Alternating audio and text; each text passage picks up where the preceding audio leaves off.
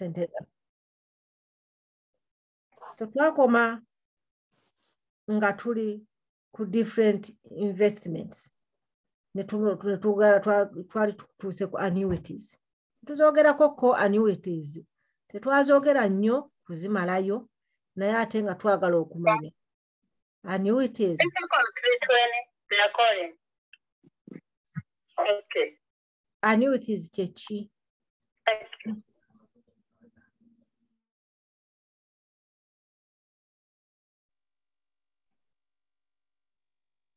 So, twakuba twogera ku annuities, twagala okwetegereza ddala annuities chechi. Omuntu okuinvestinga mu annuities. Kiki kye yeetaaga, kiki ky'asaanye okugyamu, kiki emisolo agenda kuginkalinga atya, nti tujja exhausting, then tweyongereyo ku kirala. Twongera okubaaniriza, ndabako ne Faizo weebale kujja. So, kaakati tuyina WhatsApp group. Twagenze twebuuza naye bannaye, tuyikoze n'akani yaffe. Eno, etugatta. Naye watumala okusoma, tumiitingira wa? So ne tugana naye betukola WhatsApp group. Singa omuntu abeera n'ekibuuzo nga tasobodde kukuba ssimu, naye ng'asobola okukibuuza ku WhatsApp n'agamba banne nti ekintu kino nakino ani ayinza okukinnyonnyola saakitegeera. Oba kino twemanye tutya, tugezeeko okwemanya tutya ng'abantu bwe tuli mu kutambuza ekintu kyaffe ekyokwongera okuyamba baganda baffe. So twakoze WhatsApp group.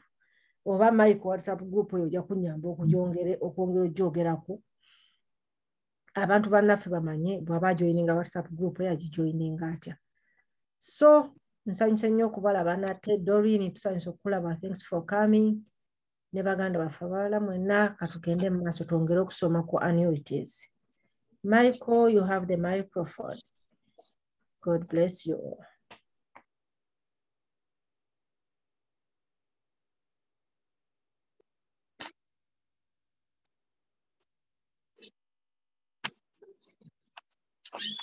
Okay.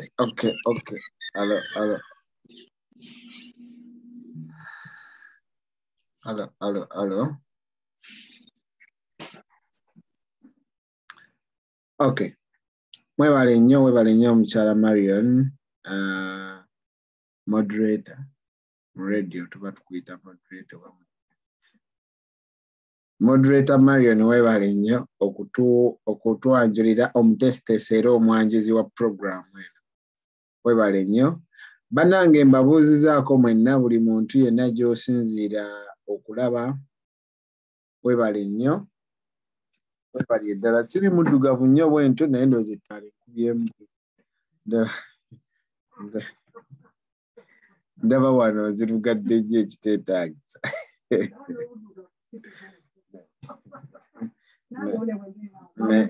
Naye nsuseemu ko nimba. So, mwebale nnyo, mwebale eddala. Naddala abapya, njagala nnyo okwaniriza abantu baffe abapya. Bw'obanga oyina mukwano gwo eyakuweereza kalinki kano, kati naawe kakwata okaweereza omuntu omulala. Ekyo nno kijja kutuyamba okuba nti nno bye twogerako tebikoma ku muntu omu, wabula ffenna tubiganyulwamu era bitukwatirako wamu. Kubanga nga bwe tutera okugamba nti omuntu omu singa abiyiga abalala nga tebabimanyi, kitegeeza nti bajja kumenya ono abimanyi. N'olw'ensonga eyo kirungi nnyo bwe tuba nga tuyiga ne tuyigira wamu, n'okwata kalinki ako just bw'ogenda ku WhatsApp ng'ogamba share. Marion ayogedde ku WhatsApp group gye twaguddewo. WhatsApp group eyo ensonga lwaki twagiguddewo era yeeyo yennyini yabadde ayogerako nti bwe tumala okumiitinga wano sometimes tulemererwa. Abantu abamu baba baagala okumanya ebintu eby'enjawulo, balina ekibuuzo, ayinza okuba akijjukidde luvannyuma, abamu abadde tasobola kwogera naye akyalina ekibuuzo, so ate n'anoonya essimu n'ebula. Kati mu WhatsApp group omwo osobola okubuulizaamu ekibuuzo. era WhatsApp group eyo egenda kubeera specifically ya bintu ebikwata ku byenfuna. Tujja kuba tusharingamu quotes kugamba ebintu ebitukulaakulanya bye tujja okusharinga mu WhatsApp group eyo. Siteeka okugibeeramu era bw'ogamba nti nze saagala kubeera mu WhatsApp group tetujja kugoba ku call yaffe ebeerayo buli lwakuna, naye just okugibeerako kiyamba okubeera nti buli wabaawo kye tusharinga nammwe tusharinga mangu naawe n'oba ng'okifuna. So Marion nga bw'ayogedde ng'ennaku z'omwezi lumu, ennaku z'omwezi nga lumu, omwezi leero lumu, kati omwezi mulamba ogujja nga lumu October, tujja kubeera ne musomo gwaffe ogubeera ogwaniriza abantu in person.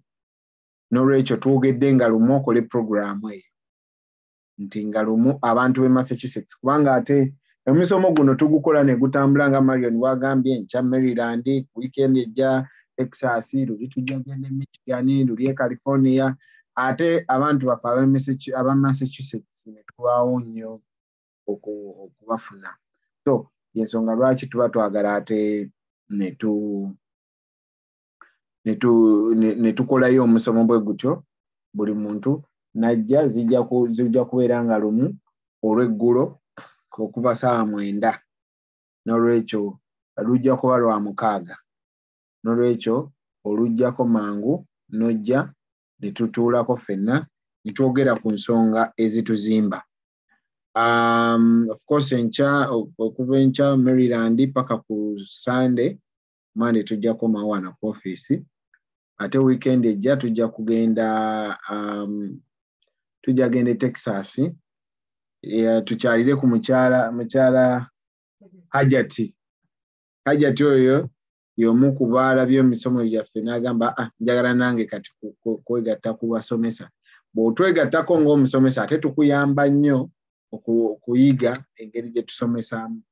So Hajati oyo y'omu ku ajja tubuulira ensonga lwaki yasazeewo. Ndowooza waliwo n'omukyala omulala gwe bayita balinga 3 ndowooza bali ku koolo wano. Mujja tubuulira kiki kye mwayagadde ennyo mu musomo guno okugamba nti nange kagende nsomese gye tunaasembera. Nnyongera okubaaniriza mwenna, buli muntu yenna ng'oli mupya, abali ku Facebook live mwebale nnyo, mwebale ddala okubeerako. Nze Michael Kakande, ate era bw'ompita Kapalaga Ompita Kapalaga ntegeera nti oyagala kumpayo ssente nkuyimbireko, naye bw'ompita Michael kitegeeza ate awo oyagala kusoma era nga tutuula mu kibiina, kubanga gwe mulimu gwange gwe nkola mu ggwanga eri America. Now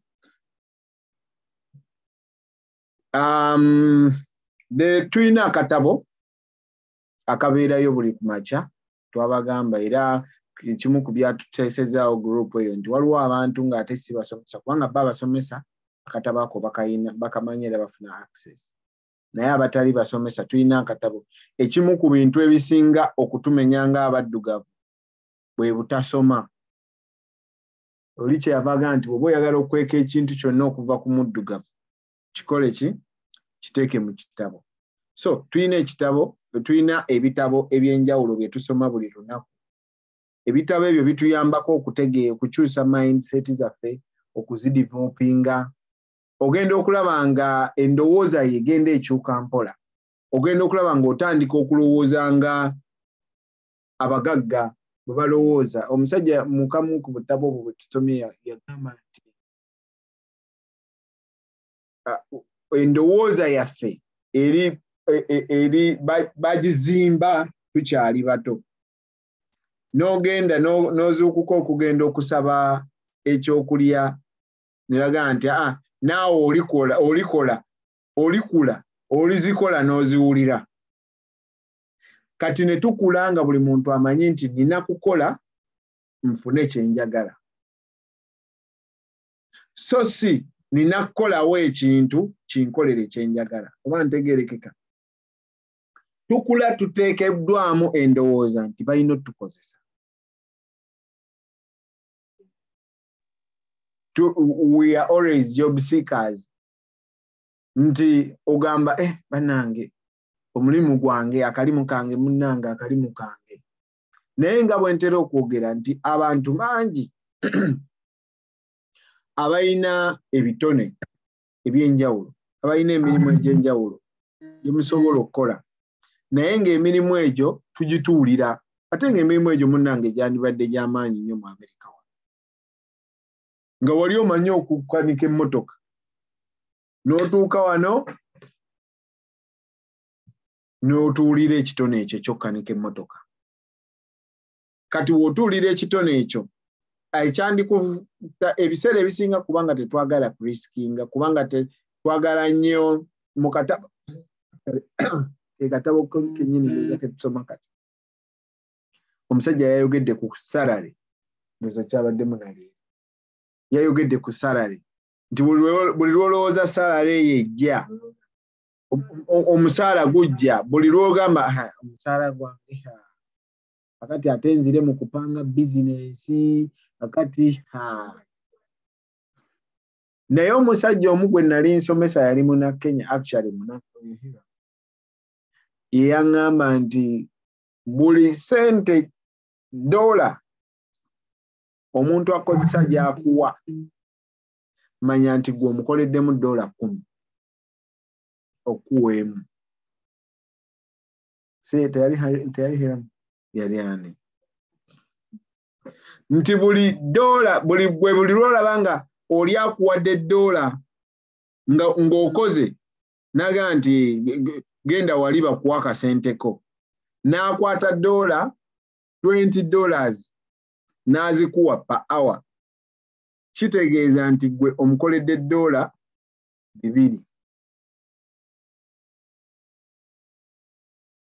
Otherwise bw'aba tomukolera talina nsonga lwaki akoze. Era kyova olaba nti bw'atuuka ekiseera nga takyasobola, tokyali productive, ng'agamba amukulu ndowooza ogenda tambulamu, obeera weebase, obeera kitegeeza in other words sente zange zino ozikendeeza. Kati fe tubeera so comfortable kubanga ganaabiri gagenda kujja enne. Olumu tugamba nogamba nze embeera eyo neneebaka, siyina nnyo kyenkola. Okukubeera lazy. Ogamba nti nze embeera eyo neneebaka. No, Omunauganda oli better than that. Osobola okubaako nekyokola, waliwo emirimu mingi no wano mu America gye tusobola okukola, osobola n'ogikola online. Hajjati oyo ndowooza agimanyi. N'obeera ku kipakasi naye nga olina n'ekirala ky'okola. Okusinga okubeera awo n'ogamba nti nze neebaka, oba n'oyogera ku ssimu n'ab'Uganda n'otoono n'ayingira takisi n'okwata omulala, n'okwata ono n'okwata omulala. Eyo time tusobola ogikozesaamu ebintu bingi, tusobola ogisomamu obutabo ne bukyusa mindset zaffe. So sente zino buli lwozikola manya onoomukoledde ebibiri. Bwe buli lwowooza bw'olaba nga gundiye omwaka omazeeko ng'ofunye emitwalo gyo 6, manya nti noono omukoleddeyo emitwalo gy'emeka? 60.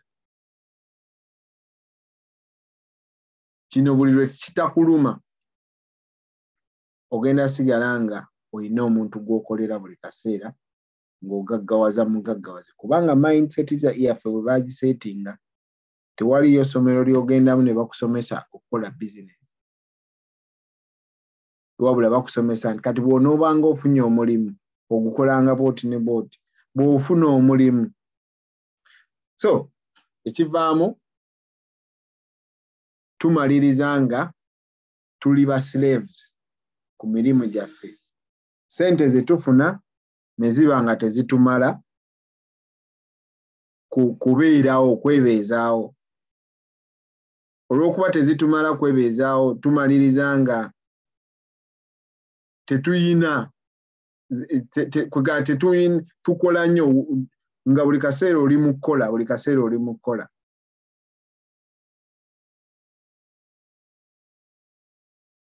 So okukakana America bagizimbanga bills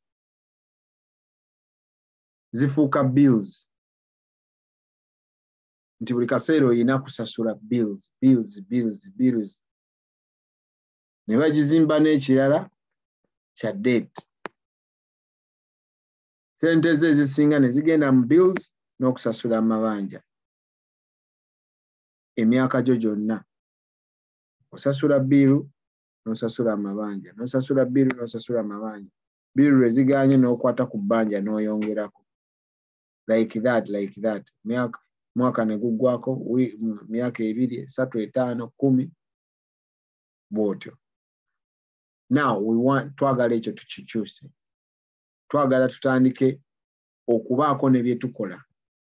Omuntu ogambe nti waakiri ku mitwalo gyange 5 gye nkola buli mwaka ninako 7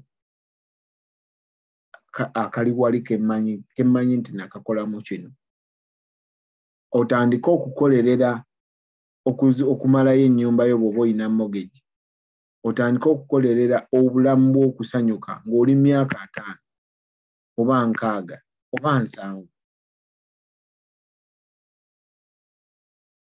Otherwise tukola olumu tugamba nze seerumya neeriira.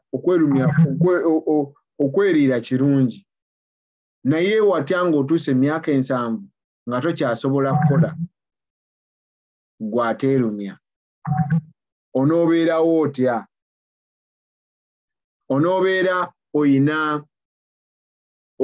Onooba oyina sente z'olyako kubanga ojja kuba tokyasobola kukola kyokka oyina life. Kubanga gino emyaka tugenda gituusa tuli mu America esinga kitegeeza tuli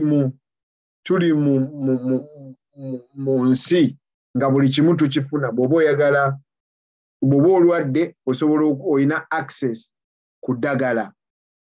Bw'oba buli kimu kitegeeza life span yaffe yeeyongera okusinga bwe yandibadde. Kati buli lwe yeeyongera omaliriza nga toyina sente zigenda kukubeezaawo mu time eyo.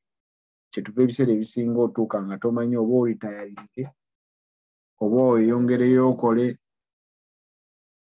So ebintu ebyo emisomo guno kyegugendereramu okukola.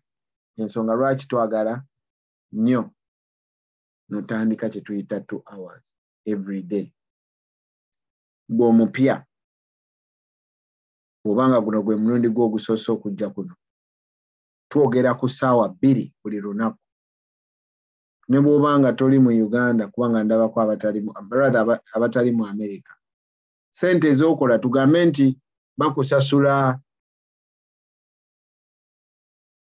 nzogere mu ki nga si $. Tugambe kale oli Uganda.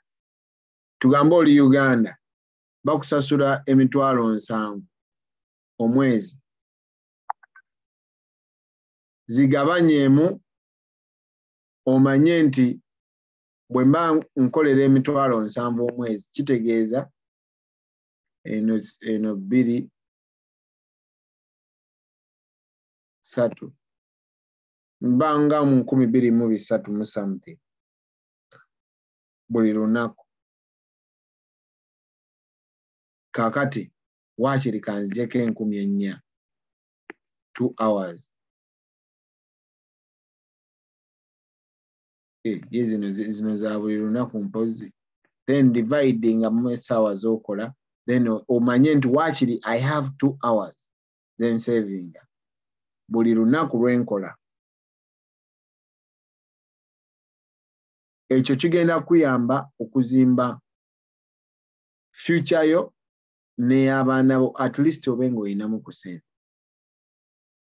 Bw'oba oli mu America kola $15 buli per hour.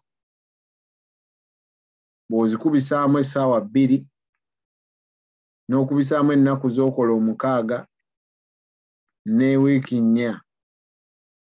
This is 24 and this is 30. kitegeeza oyina 30 times 24 60 neki, that's around 720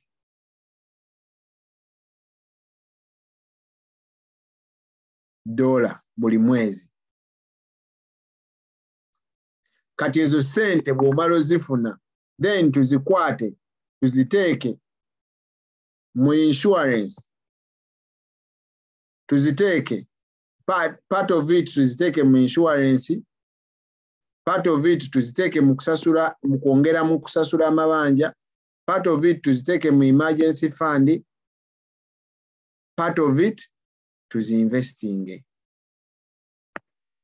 Ogenda otuuka ku myaka 7 nga tokyalina date yonna, ennyumba wagimalayo bw'oba wajjayo ennyumba.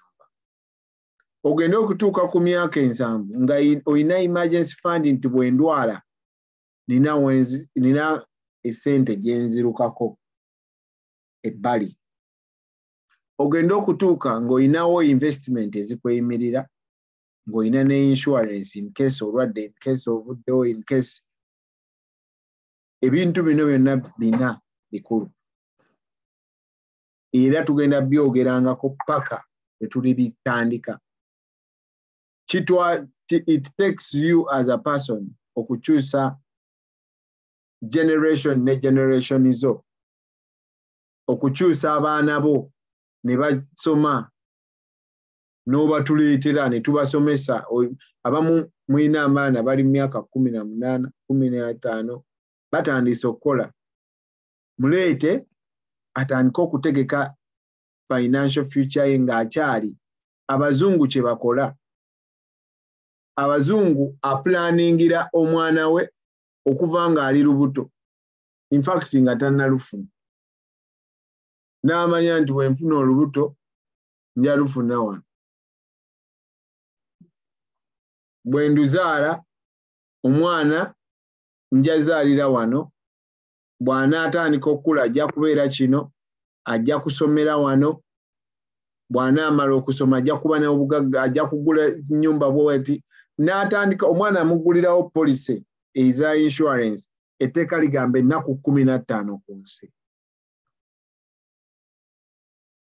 Bw'amuggulirawo policy eyo ku nnaku 15, omwana n'akula ne policy ng'asasula sente ntono, wabula ng'agenda akula, agenda okutuuka ku myaka eno emikadde ng'alina sente nnyingi nnyo. So ffe olw'okuba tetubimanyi, kati tubifunye omukisa, tubitegedde ti bino bye bakola, kati tutandika obikola. Otherwise mu Luganda bagamba okalya ddaka ddadda. Tugenda kubeerawo tukole, tuleete abaana bakole, era babeerewo ng'abaddugavu bonna be tulaba.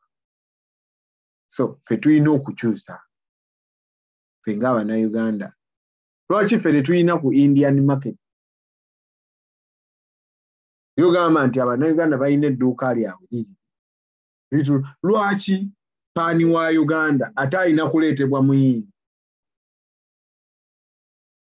Ffe tulikuza. Can you imagine? Nti bw'oba oyagala ekintu kyonna eky'Omunnayuganda ekiva e Uganda, kola ki? Gende wani? Gende wani? Gende w'Omuyindi. Kakati oyo ye Munnayuganda alagirira Munnayuganda munne. Nti oyagala matooke? Gende wani? Yusufu.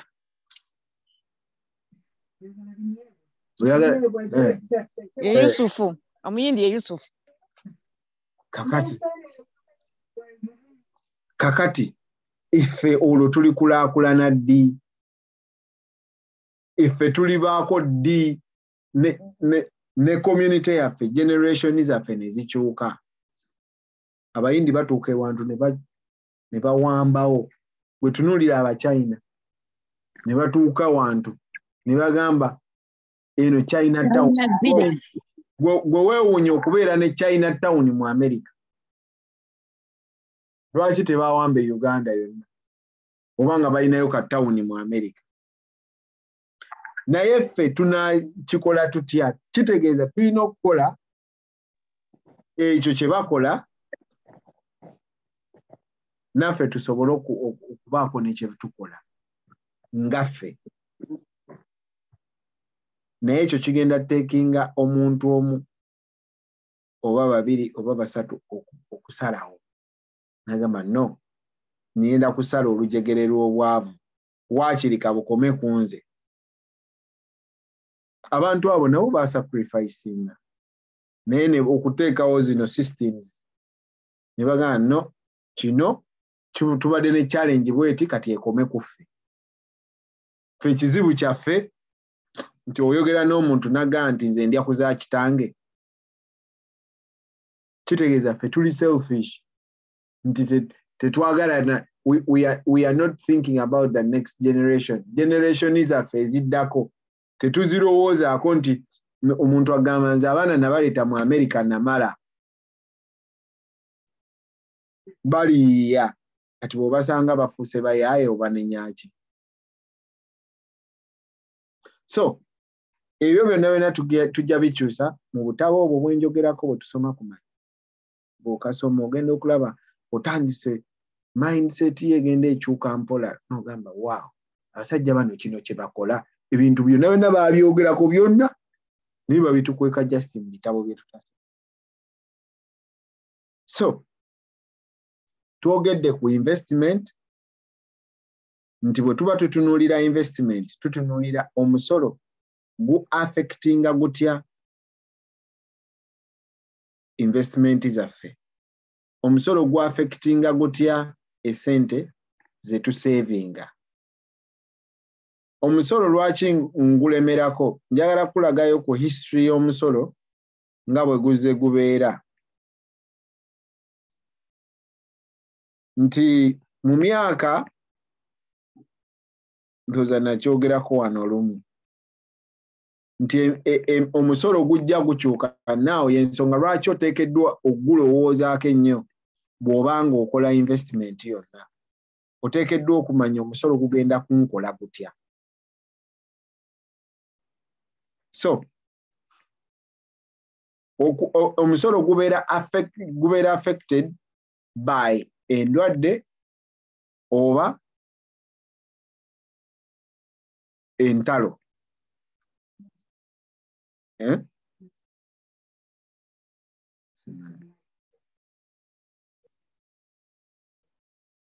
Simanyi, sirabako omuntu yenna tannayingira. So kitegeeza nti tuteekeddwa okulowooza omusolo ku ssente yange eno, omusolo gugenda kunkola gutya, ngenda sasula musolo gwenkana ki. Bwe banzijjako bwe ziti mba nkyayita, nagamba nti bw'ojja wano akatabo kano tukakuwa n'ogenda n'okasomako. Naye tunuulira omusolo bwe gubadde eno 2015 from 1913 omusolo gwaliko ku 7% mu 1913. 7% kitegeeza ng'omuntu akola ku $100 n'awaayo $1 meka? 7. 70. Olutalo bwe lwajja World War I omusolo ne gugenda ku 67%. Kitegeeza bw'okola 1,000 owaayo 607. Bwe wabeerawo depression kati ng'eno oba recession mu era eyo omusolo ne gubeera ku 63%. Bwe twagenda mu World War II omusolo ne gulinnya ku 81%, 1941. Nga buli 1,000 lw'okola ewaka otwala $1 meka? 19. Ate bwe twava mu lutalo ne gujabagira ne gulinnya up to 94%. Nga ku buli 1,000 lumu lw'okola ewaka otwala $60. Era nagamba nti gwe buli lwolaba omuntu abo abakadde nga olabanga ali so stingy, olabanga ali strict nnyo ku bintu bye toyonoona manya yaliwo mu banka eyo yakolanga $100 waka n'atwala 6 kitegeeza toilet paper yajulanga bw'amala ogikola ng'ajula jjooza addemu agikozesa eyo ndooza yewaava zigundi nappi ogikozesa ojooze kati olwaleero bwe bakulaba ng'okozesa daipa n'ogisuula bagamba banaye bana balina ekyejo. So omusolo y'ensonga lwaki tuteekeddwa oguteeka into consideration nga tuinvestinga sente gunaatu affectinga kyenkana ki kyetwava twogera ku tax now netwogera ku tax deferred netwogera ne ku tax advantage. So bw'oba oinvestinga otunuulira kino tax now twazoogerako abaaliko twayogera ku stocks twayogera ku mutual funds twayogera ku CDs ebyo byonna twabyogerako tujja kuddamu tubyogereko bw'oba tewaliiko naye nga twabyogerako tax deferred ze tubadde tuliko nga twogera ku account z'oteekamu ssente naye n'ojjayo leeta ne bakuba omusolo leeta. So zino ebiseera ebisinga zibeera retirement accounts ze zisinga okubeera mu tax deferred nti gwe osobola okuteekamu ssente naye essente ezo n'ozijjayo bw'oba ozijjayo ne bakuba omusolo. Now waliwo kye bayita qualified tax plan ne unqualified tax plan. Qualified kitegeeza ogibwako omusolo kubanga tebaazi kuggyako. Unqualified kitegeeza baakuggyako kati bajja kujja just ku magoba onaaba ofunye amagoba. So bino biri mu tax deferred oba tax later. Twayogera ku 401k lwaki abantu bagamba they are waiting to bangi abali mu gundi mukimbadde sibalaba.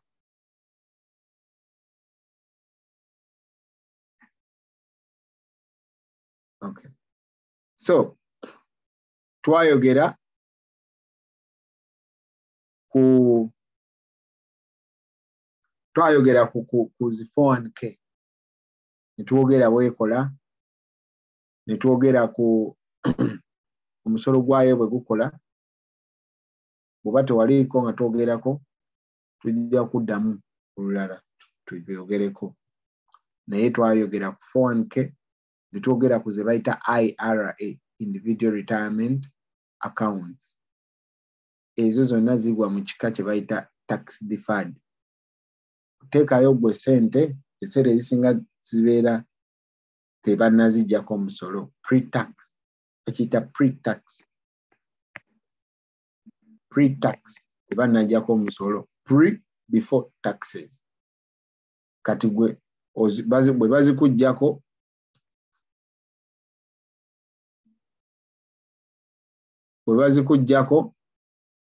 nga tagala kufuula wano admin bw'wabaawo abantu abayingize kubanga abo baleka baluddeko ku mulyango naye wange babeereko banaayigokeera naye Lilian kanfuule admin brother host ne Marion sobole okuleetinga in abantu naye Lilian ate sikulaba kati oba yavuddeko naye kwende. Okay. So kitegeeza nti bw'oba otaddeyo ssente zo omusolo tax bracket enaabeerawo essaawa w'oli zijjirayo gwe musolo gw'ogenda okusasula. Singa kakutanda n'oba nga w'ogenda okusasulira tuli mu lutalo Ukraine ne Russia gujja bagidde America ebiyingiddemu nga gwambuse ku 94 kitegeeza emitwalo gye waterekayo bwe giba 10 nga tuli ku 94 ogenda twala meka? Ogenda twala mitwalo 10 ku 94% mitwalo dola kakaaga. Yeah. So, no, bwebanga eri qualified. Bwebanga eri qualified nga sente waziteekayo. So, webajjira ku profit ng'eri non-qualified. Kitegeeza sente ze wateekayo baaziggyako omusolo. Tugeze ozitadde tugeze nga annuity. Tugenda kulaba ku annuity bwekola. Tugeze olina annuity naye sente z'otadde mu annuity tezivudde mu 401k for example. Because bwe ziba zivudde mu 401k sente za 401k ebiseera ebisinga oziteekayo nga tonnasasula musolo. Oba olina okusasula exactly. Oba olina okusasula omusolo ogwo because it is a qualified plan. Kitegeeza nti tewasasula musolo sente ezo wazijjayo nga tonnasasula musolo. Kati olina osasula omusolo ku ze wateekayo n'amagoba. Naye ate bw'ebanga eri non-qualified kitegeeza wazisasulira omusolo. Kati for example oyinza osalawo nti ku sente zange kantekeko mu annuity ze nnina mu akawunti yange. Oba oyinza ogamba nti kantekeko mu IRA oba kantekeko mu Roth IRA. Kati awo oba ogenda sasula Roth is tax free tosasula musolo naye singa ogamba nti kantekeko mu IRA kitegeeza ogenda kusasula esente eziri tax omusolo ku magoba go. So yensonga lwaki twesiba nnyo ku musolo tugutegeere. Kati kye bayita annuity kitegeeza ki? Annuity yeringa opposite ya life insurance. Nti mu life insurance tujja kuddamu tugirabe tugenda kulabako ku life insurance as an investment. Luli twagiraba as a protection. Kati tujja girabako nga investment. Naye mu life insurance ebiseera ebisinga oteekayo sente ofunemu ennyingi. Oteekayo ntono ofunemu ennyingi. Kakati ate mu annuity oteekayo ennyingi ofunemu entono. Tugambe oyina sente zo ze watereka oba oyina 401k yo ewezezaamu sente oba okubya akalulu okubya erotale yo. Abantu abasinga olw'okuba tebabeera na financial information olukuba akalulu kasita bamukuba omusolo sente zonna olugira nga ziggwawo ng'azirya because tamanyi kati nzikolemu ki. Kasita usanga ng'aguzeeko ennyumba n'azimbako agakaneeriire. So singa ate aba asomyeko ku misomo nga gino n'amanya nti lindako nsobola okukwata akasente kano n'enkassa mu annuity ne kabanga kakola sente nesiddamu nakola because bw'oba owangudde sente nnyingi n'oziteekayo ne zitandika okukola kitegeeza ne wogamba nti sijja kuddamu kukola sente zo ziba zikolera kasitoba ng'otaddeyo nyingi. So annuity zirimu ebika. Tulina kye tuyita deferred annuity. Deferred annuity kitegeeza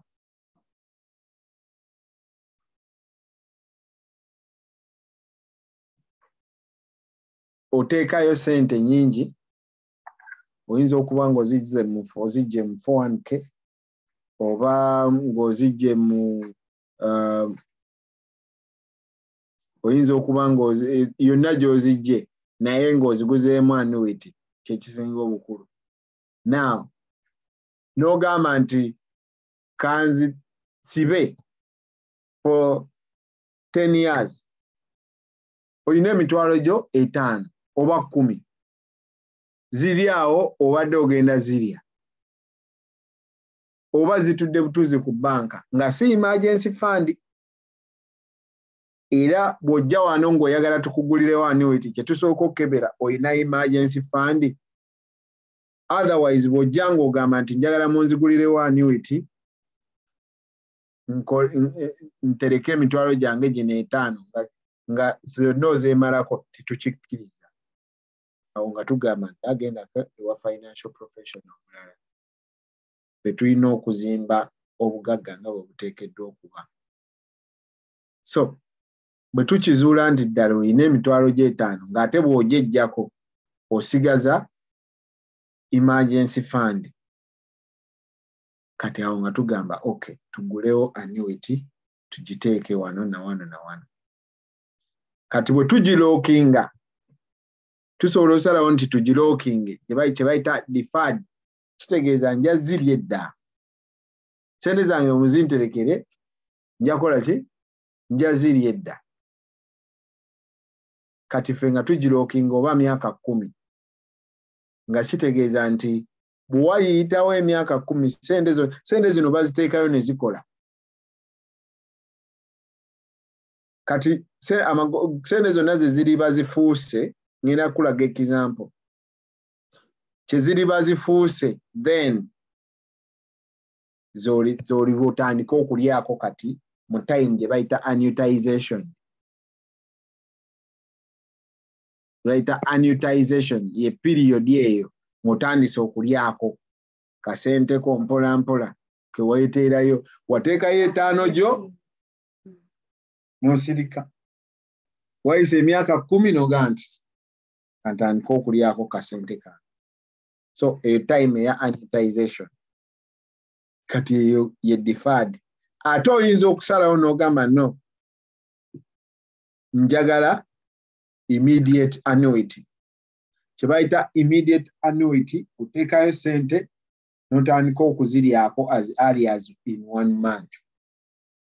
Ntaddeyo emitwalo gyange 10 giigyo muzi, oba nakubya akalulu. Nakubya akalulu ne mpangula mitwalo gyange 5, kati njagala ndyeko mpola. Kitegeeza ogenda kulyangako eri nga ezisigaddewo bwe zikola. Kitegeeza ki? Kitegeeza nti bw'oba obadde n'emitwalo tugambe obadde n'emitwalo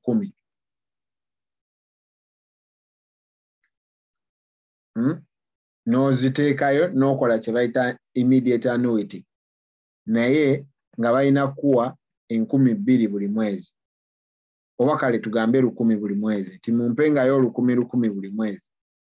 Kitegeeza omwaka gugenda okuggwako ng'olidde ogumu 2 mu nfaawo. Kati zino ezisigaddeyo 88 mitwalo 88 zisigala zikola. Kitegeeza bwe ziba nga zibadde zikuliranga ku 10% tugeze oba 7%, zisigala zino 8 zo zikulayo ku 7%. Kati bwe zikulira ku kale kangambe 10%, kitegeeza zikozeeyo emmeka? Zikozeeyo 88 awo. Kati 88 nga bo bakagatta wano, gwe nga omukulu weeriira. Kuba kyenjogera kitegeerekeka. Obadde n'emitwalo 10 Okay? Oyina annuity eri immediate annuity. Timumpeeko nze njalirawo. Minimum is mwezi. Noga nti mumpeeko nga ko 1,000 buli mwezi. Bwe mutwalo gumu 1,200 omwaka. Kati zino ezisigaddewo ojje ku 10 oliddeko gumu 2 oyina 8,800. Oyina mitwalo 8,800. 88,000. That is mitwalo 8,800. Kakati tugambe nti ate ziri mukula tugambe ku 10%. Kitegeeza 8,800 ate nezikolerayo 8,800 in that year. Kati ne bazigatta ku 8 mu 8 kitegeeza oli mu 9 mu 6 mu something.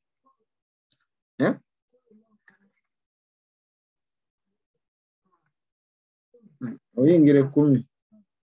Okay. Zonna whatever. Naye then noddamu n'olyako ogumu 2. Kati obaddemu toyinza kubanga oyingidde 10. 8,800. No, mitwalo 8,800. Gattako 8,800. Mario ne olumu ojja kuntomeza. Emitwalo 9,600. Emitwalo 9,600 zikoza amagoba n'olyako. Kati ojjemu n'ojjako gumu 2. Kitegeeza kati osigaza 8 ne 10,400 bw'oliddeko. Tugambe ku olwo tezikoze. Kati ekiri ku annuity eringa life insurance naddala ezirimu index kyebayita index nti akatale okugwa kwako tekagikosa. Kati annuity ekyo kyekirala kyesinga ku 401k ne IRA nti akatale singa kagwa stocks zagudde, shares zagudde, tuli mu loosi. Omuntu alina sente mu annuity tafiirwa.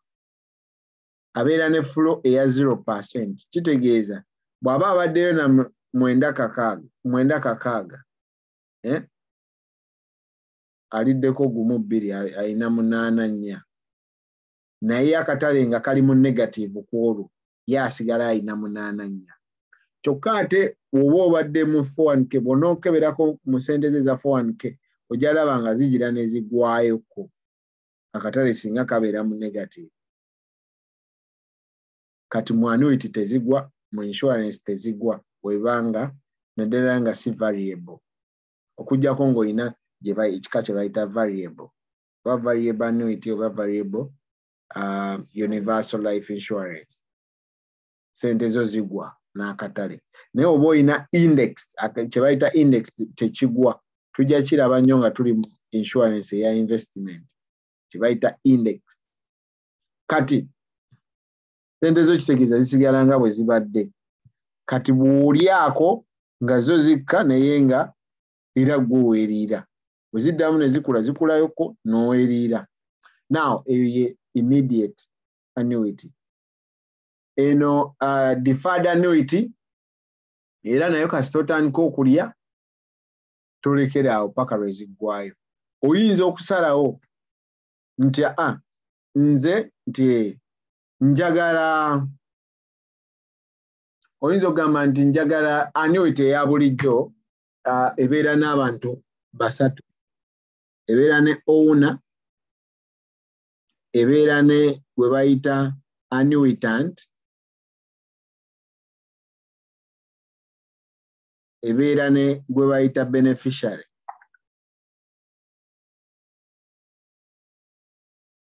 Kitegeeza ki? Owner ye nannyini ssente, ye mugagga. Y'alina essente ye. Nina emitwalo gyange 5. Annuitant ye muntu areceiving sente ezo. Oyinza okuba nga otaddeyo sente nti nina emitwalo 5 naye njagala omwana wange yagiryanga si zange. Kitegeeza omwana wo ye annuitant gwe owuna. Ate oba oyinza ogamba nti nina emitwalo gyange 5 njagala ngirye mu myaka 10. Kitegeeza kati yegwe owuna era yegwe annuitant. Kati beneficiary ye muntu asigaza sente singa oba ofudde nga tonnazimalawo. Gwe baba bawa balance ye beneficiary.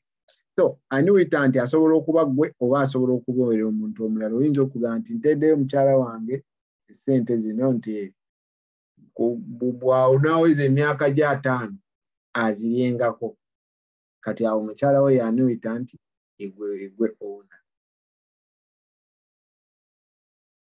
Omwana gw'ogambye nti singa mukyala afa sente baziwe beneficiary. Now oyinza okusalawo n'obeera waliwo kye bayita joint life and survivorship. Kino kitegeeza nti annuity mugirina abantu babiri. Tinze ne mukyala wange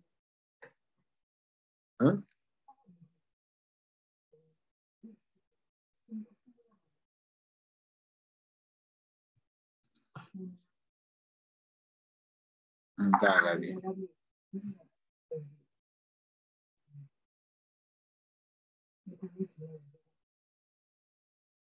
Taliiko singa twamulabye dda taliiko.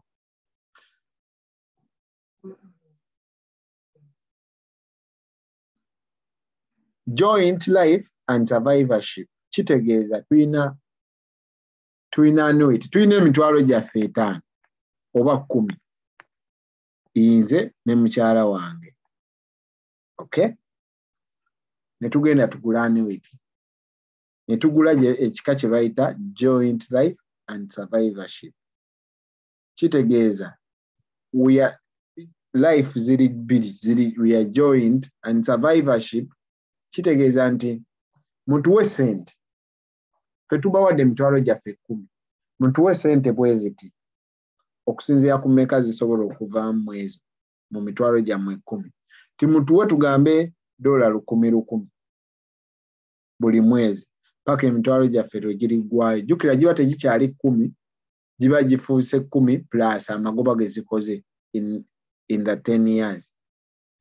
Nti muzituwe omu ne bwafa. Kino joint life kitegeeza ti omu ne bwafa omulala musigale nga mumuwa 10,000 lwe mbadde mutuwa ababiri. Ye joint and life survivorship. Tulina sente zaffe za wamu era tuziteekayo ffembi. Twagala muzitereke kumala emyaka 10 zikole amagoba. Naye omu ku ffe bwafa era asigaddeyo mumuwe sente ze zimu.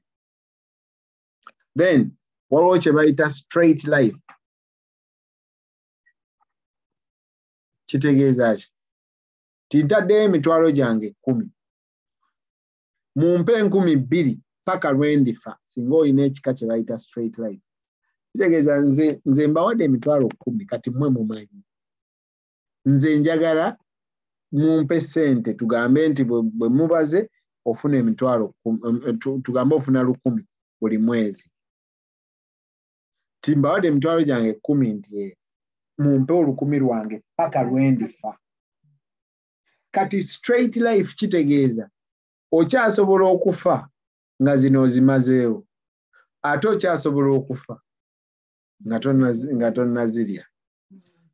Kati woba olonze kika kye bayita straight life kitegeeza nti ezo z'olonze ogambye bakuwa 1,000 w'ofiira we baba bakoma. Kati kirina advantage ne disadvantage. Nti bw'oba olonze nti mumpe 1,000 paka lwendikoma n'oba nga wakateekayo nga bakakuwako emyezi 2 n'ofa, kitegeeza bakuwaddeko emitwalo 2 ku mitwalo 10 gyo tobanja. ye straight life. Naye ate oyinza okuwangaala ate ye advantage nti 10 n'olirya n'amagoba ne gaggwayo naye contract egamba mumpe paka lwendikola ki lwendifa. Eyo ye straight life. Waliwo kye bayita period certain. Period certain kitegeeza nti mumpe sente tugambe $100 okumala emyaka 10. You're certain about the period mu contract yo. Timumpe okumala emyaka 10. Kati kitegeeza nti emyaka 10 kitegeeza sente ezo muyinza okuba muzicalculating nti mu myaka 10 nja kuba nfunye sente bwe ziti sibabanja temumanja. Naye ate oyinza okukola kye bayita period certain, kye bayita straight life with period certain. Kati awo oba ogase bibiri, straight life with period certain. Kitegeeza mumpe okumala emyaka ebbanga bwe riti oba paka lwenaafa. Kitegeeza singa ofa kati kino ki improving a straight life. Jukira mu straight life singa ofa sente zo zikyaliyo potea. Naye mu straight life with the period certain oba ogambye nti mumpe okumala emyaka 10. Naye singa nfa ng'emyaka 10 teginnawera sente zange balance mumuwe omwana wange oba beneficiary gundi. Kati ekyo kye bayita straight life with the period certain. So osobola nayo okugiteekamu. Kakati njagala balagayo kwa example ak'omuntu asazeewo nti nina emitwalo gyange 5. Annuity nga bwe nabagamba etandikira ku $1,000. Bw'oba oyina less than $1,000 gwe mu annuity tojja tukuteeka mu birala. Naye ayina n'omutwalo guba mutono naye at least otandikirako. So annuity eri best ku bantu ayina sente ze ennyingi. Oyinza okugamba nti mbadde wano emyaka gyange 2 nti mu myaka 10 njagala nzire e Kampala. Naye nina emitwalo gyange 5 gye nkoze ki gye nkuŋŋaanyiza. Kanjirookinge okumala emyaka egyo 10. Ngenda okutuuka nga wengendera e Kampala nze mbawa buwi musolo gwabwe n'entwala akange. Sente ezo bw'oba wazisasulira omusolo kitegeeza principal ezizo ze wateekayo tojja zisasulira musolo. Kye nayogeddeko nayise non qualified. Bw'oba tewazisasulira musolo tugambe zivudde mu 401k principal nayo ojja musasulira omusolo n'amagoba ye qualified. So bw'oyinza okugamba nti nze kanteeke 5 gyange muginteeremu mu annuity. Ziri different companies eziyina annuity. Waliwo ze bayita Athene, waliwo Nationwide, Prudential. Kyenkana buli company erina insurance erina annuity. So bw'osobola nti mutwale emitwalo gyange egyo 5. Mu myaka 10 nja kujja nzinone zire ewaffe. Amagoba gonna g'onooba okoze ojja genda nago kasita onooba ng'osasudde omusolo.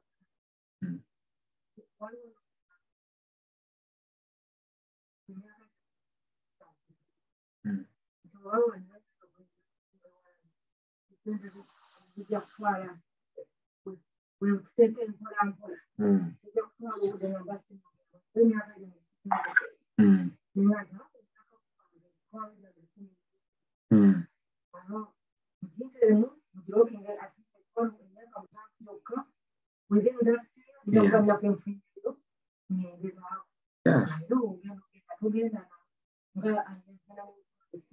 Exactly. So waliwo ayina kyabuuza nga sinnabalaga ku example.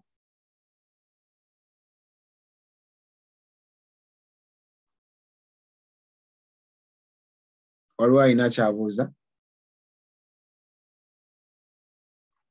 Eno example gye ngenda balaga example 2 ey'omuntu omwana ali eyazaalibwa mu 2000.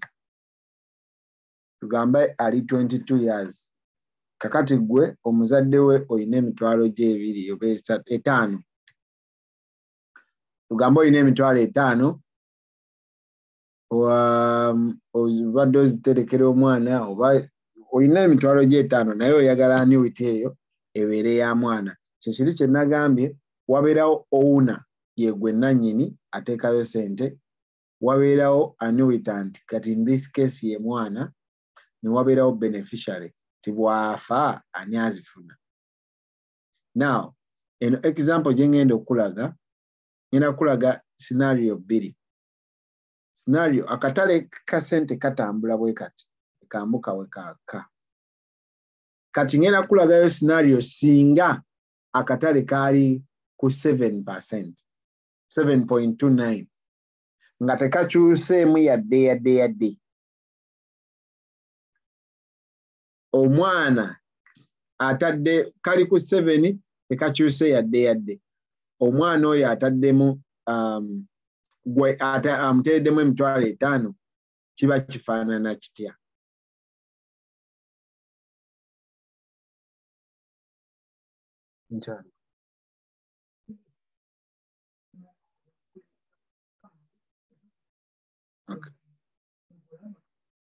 Okay. Now, you're making sure. Okay. So this example y'omuntu omwana ali 22 years ataddeyo emitwalo gye 5 oba gwe omuzadde omuteereddeyo emitwalo gye 5. Bw'otunula wano ku mwaka ogusooka tugambe yazaalibwa 1 ogw'omwenda 22 kati agenda okweza omwaka sente ze zikuze zirimu emitwalo 59 yatandise n'5. This is nga singa akatale kali ku 7.29% tekakyuseemu yadde. Of course tekisoboka in real sense kubanga akatale kabeera kakola ki ka fluctuatinga. Naye kati wano ntute scenario nti singa akatale kabeera ku 7% olabe kiki kye kitegeeza okubeera ne sente mu annuity. Now kino kitegeeza nti singa nina tugambe mbaddewo omwana abaddewo emyaka 10, okay, awezezza 32, wamuteeramu emitwalo emeka 5, awezezza meka? Awezezza 11. Asobola kujjayo 9 mu 10. Anti asobola mulimu n'okwewola, mulimu byonna bisoboka, naye asobola okujjayo. Lwaki? Because mulimu ne charges ze bakujjako okuinvestingira. The screen is gone. Ndaba omuntu agambye screen is gone. Mukwano gwo simanyi erabika screen. Nze wano njiraba. Okay, for your purpose, kanziremu sharing.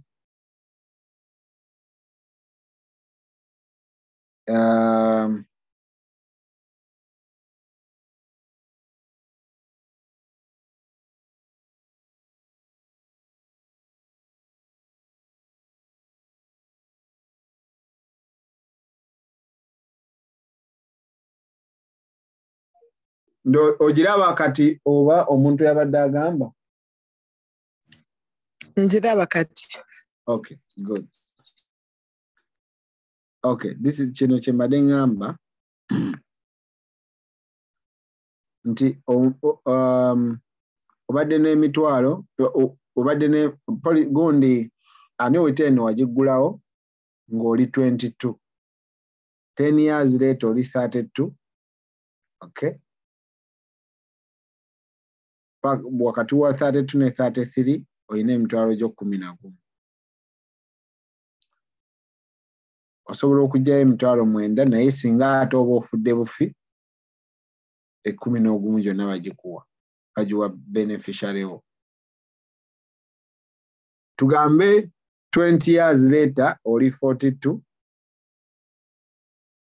okay kati oyina emitwalo 23 wateekayo emitwalo 5 n'okita tewaddamu kati oyina emitwalo 23 then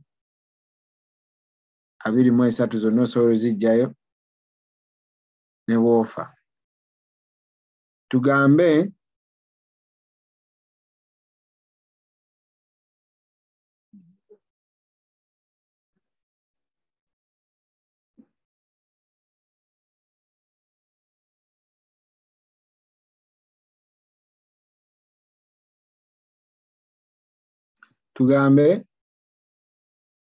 nti kati oli 52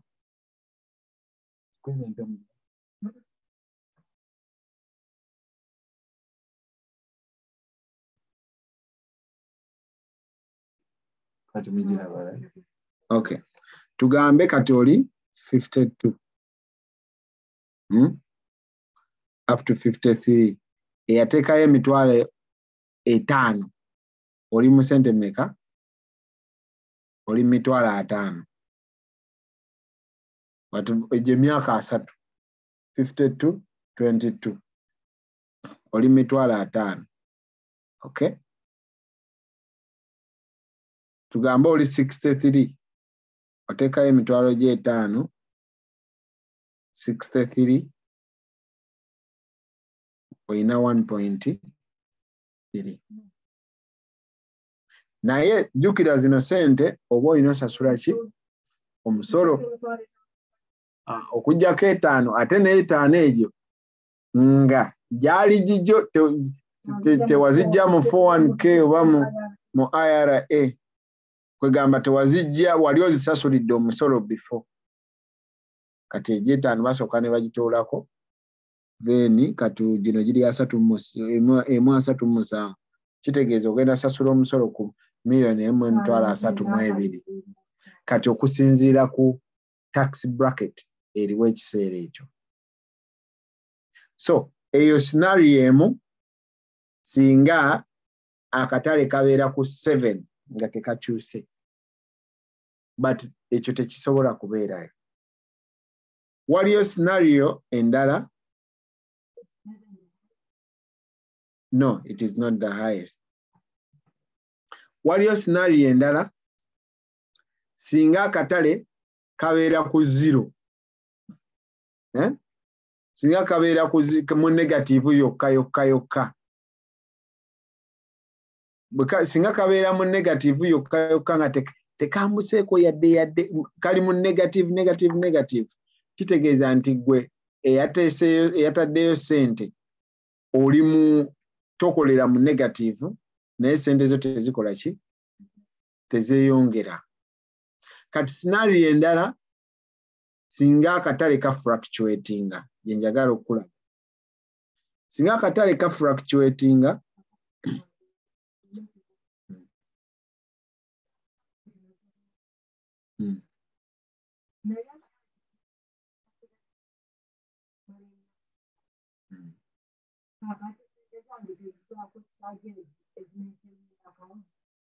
zivaako charges naye of course nga bwe ngambye kizibu nnyo akatale okuba nga kali mu negative ng'era bwe ngambye nti kizibu nnyo okubeera nga kali mu 7777 kati njagala ate tutunuulire scenario ng'akatale kakyukakyuka tugambe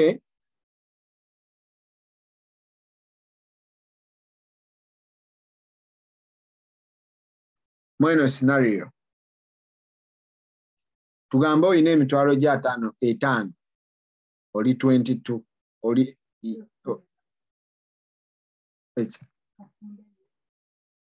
awo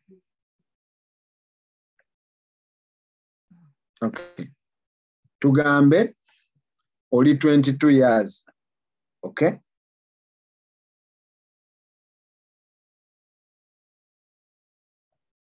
kakati otaddeyo 5 gyo omwaka ogusooka akatale ne kabeera mu negative tokoze kiri awo okay omwaka ogwokubiri ne kakikuba ne kambuka mu 29%. Omwaka oguddako ne kabeera mu negative. Omwaka ogusatu ogwokuddako ne kabeera mu 3. Oguddako ne kabeera mu negative. Oguddako 27. Oguddako negative. Like that. Emyaka 10 gigenda okuggwako ngwa eyateeseyo emitwalo 5 ina 14. Singa akatale kabeera ka negative 29, 3, 27. So wano kino kyenkulaga ye scenario y'akatale akakyukakyuka. Emyaka 10 gigenda okuggwako ng'olina emitwalo 14. Kabaddeko mu negative emirundi 1, 2, 3, 4, 5. Kabaddeko waggulu emirundi 5. By the time oli 42, kambuka bwe kakkirira olina emitwalo 4. Bw'obanga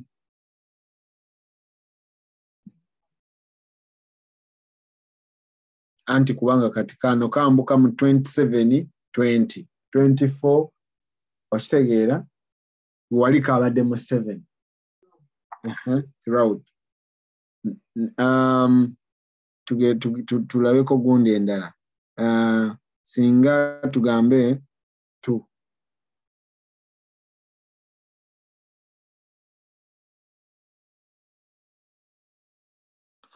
Tugambe oli 67. Ogambye ngenda kunyuka. Ngenda kunyuka. Wateekayo emitwalo gye 5. Oyine miliyoni meka. Wagiteekayo oli 22. Kati oli 67. Oyine miliyoni zo meka. 7. But this is just an illustration.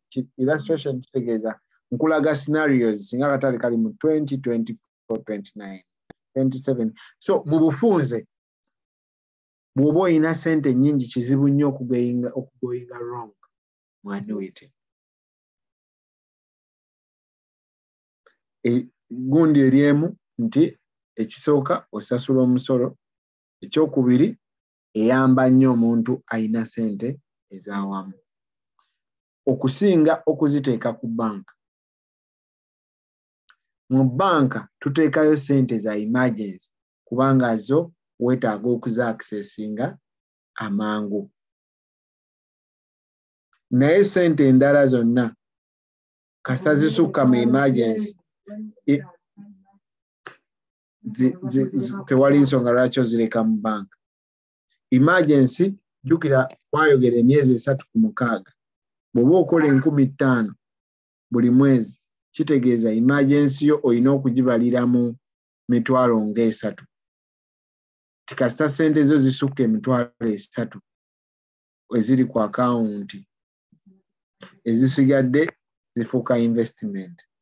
Kati ezo ezisigadde zijjeeyo. Bw'oba obadde ofunga omusaala gwo gwa 15,000, bw'oba omusaala gwo gwa mutwalo buli mwezi, then emergency fund yo yeetaaga emitwalo 6.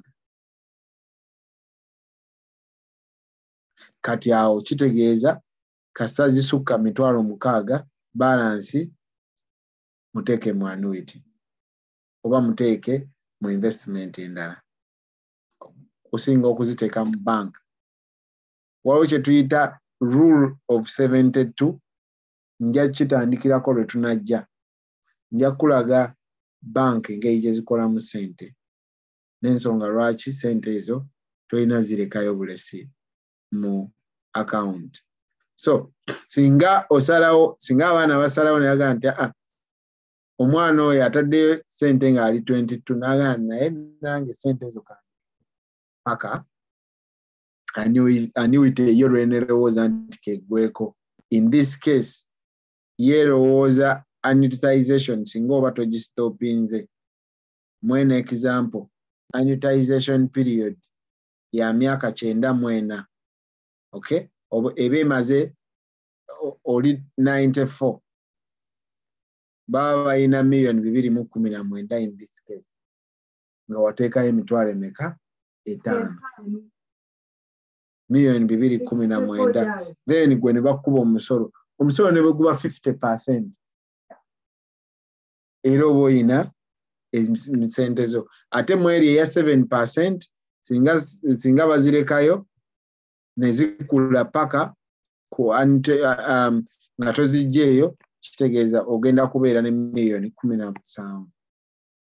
Wateekayo emitwalo 5 ku myaka 93 olina $17,000,000. Era still it is good money. Kati kugamba ntono olw'okuba olabye ku ziri but zino era still nazo ziba sente nnungi kubanga wateekamu emitwalo 5 abantu bo oba baba balina sente. So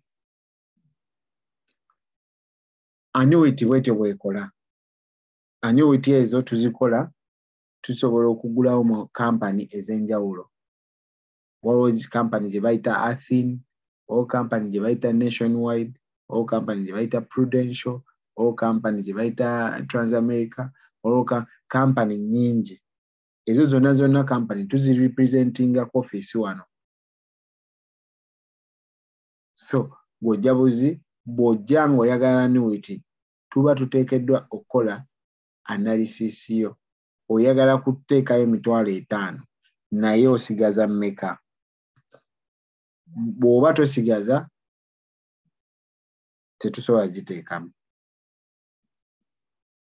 So tukola analysis ne tugamba okay, okusinziira ku analysis yo yadde oyagala kuteekayo 5 osobola teekayo 2 oba osobola kino oba okyayinayo n'endala lwaki oyagala teekayo 5. Singa sente ezibateeka mu annuity zivaawa ozo savinga akasente ko kaweze kateekeyo. Ina sente ziri mu 401k ziteekeyo because 401k fluctuatinga n'akatale zikwata oziteekeyo. Oyina sente ziri mu IRA zikyusa oziteeke mu annuity. Osigala osasula omusolo naye enjawulo ti oba owonya akatale okukola ki okufluctuatinga.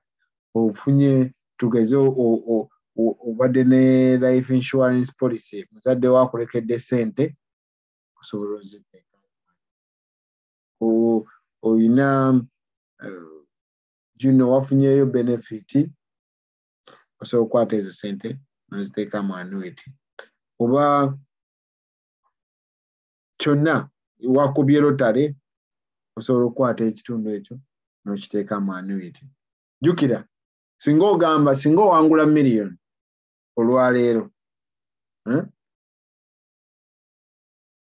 n'ogamba ne bakuuza sente zange nzaagala bagenda kukuba omusolo ku sente eziriyo ku tax bracket eriwo ku olwo.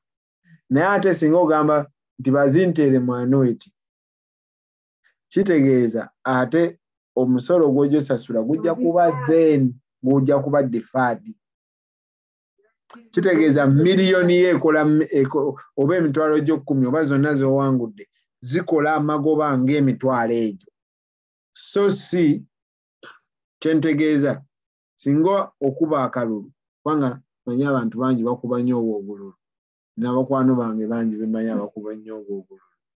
Singa okuba akalulu n'owangula emitwalo 10 okay, ne bakubuuza nti tuzikuwe oba tuziteeke oba tuzikuwe oba tuzikolemu ki, ng'omusolo tugambe guli ku 49 ennaku ezo gubadde nga ku 49% nga gulinga ku 49 oba kale 39 oba kale 34 kitegeeza bw'obaga tuzikuwe oba nti muzimpe 34% ng'eyingirawo eyawangudde 10 nga bakuwa emitwalo gyo 6 mu 6. Okay? Ng'okola ky'oyagala. Naye singa oga nti ate muzimpa muzinteere mu annuity, kitegeeza zigenda kukula ng'emitwalo 10. Amagoba gonna gwe zigenda okukola gagenda kuba ga mitwalo 10 so si ga 6. Kitegeeza kati zigenda kukula ne bw'oliba osasudde omusolo era olisasula tugambe ziweze egibadde emitwalo 10 kati ziweze emitwalo miliyoni era olisasula omusolo tugambe kale era guliba 34%,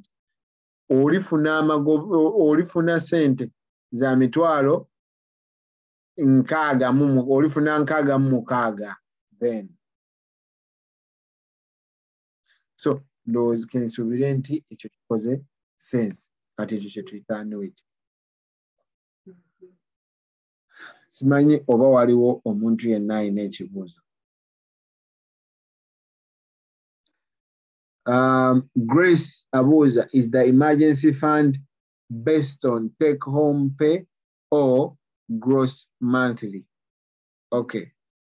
Emergency fund twajogerako twagimalako ebbanga naye just okuddamu ekyo ekintu kyonna kye bayita emergency is sente zo z'okozesa. Sente zo z'okozesa mu bulamu bwo obwa bulijjo. Bw'obanga okozesa $7 mu bulamu bwo obwa bulijjo, kitegeeza bills abaana okulya buli kimu kiri mu $7. Kati gwe zikubiseemu emirundi 3 ku 6.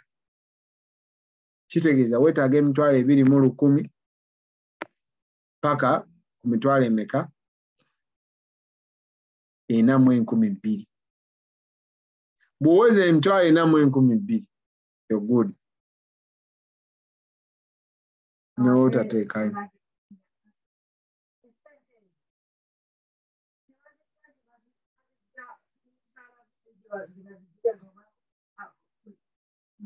Gwozeeterekera.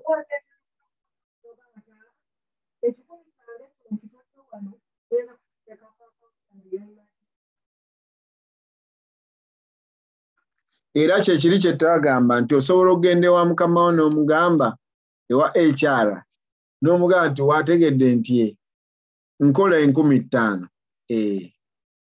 Okay? Take home. Okay. Oba buli wiiki nfuna paycheck ya mmeka on average $8. Osobola nti nfuna paycheck ya $8 nti njagala ku paycheck eno ojjengako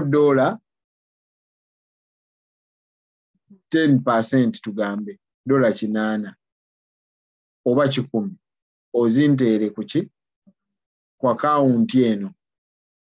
Kitegeeza ezo sente kigenda kuyamba okuba nga tozirabako. Buli sente lw'oba nga ozirabako wano zifuna ekyokukola. Naye buli lw'oba nga tozirabako togenda zipulaningira. Kati kirungi nnyo sente nze nga nze kyenkola.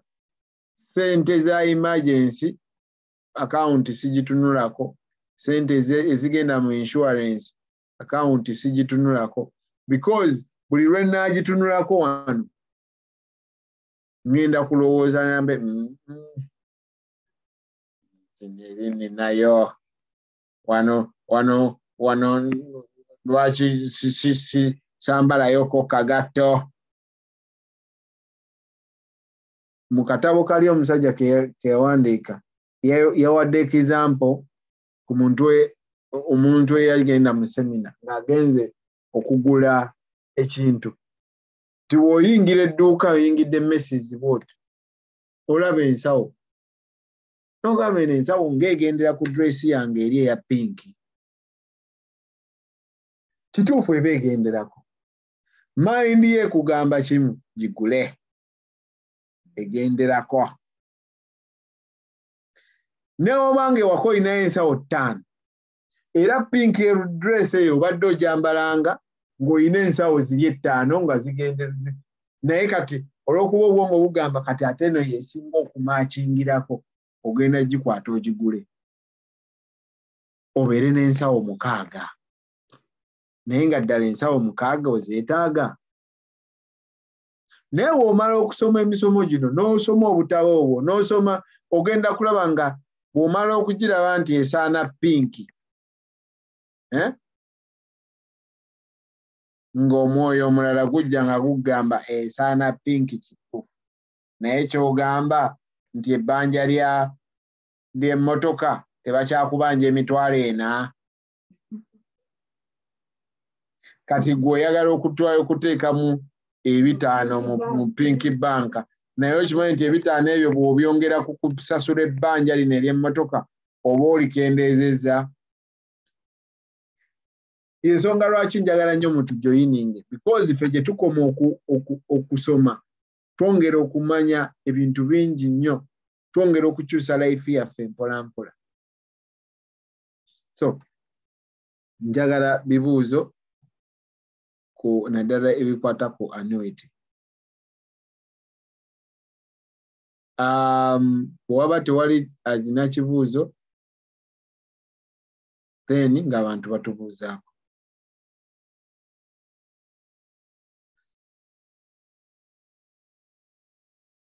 Okay, ndoza tewaliwo muntu alina kibuuzo. Ngenda tutandika ne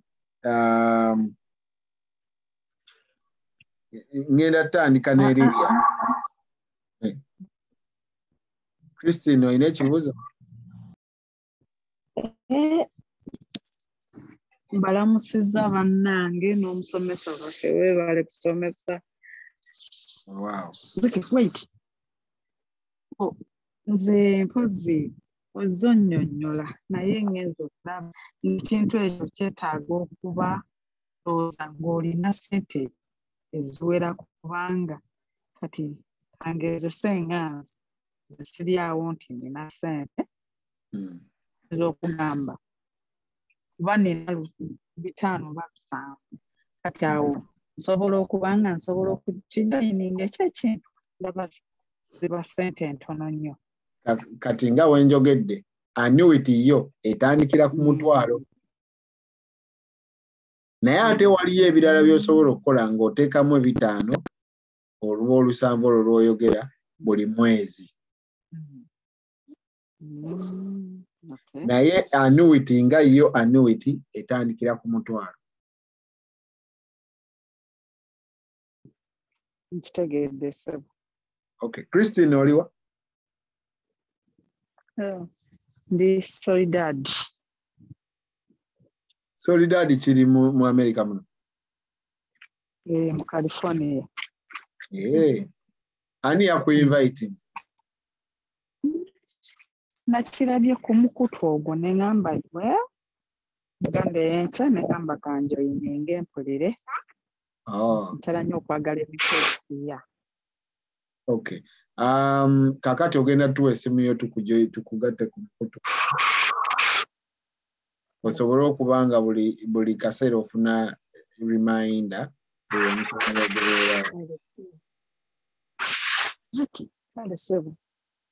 Yes.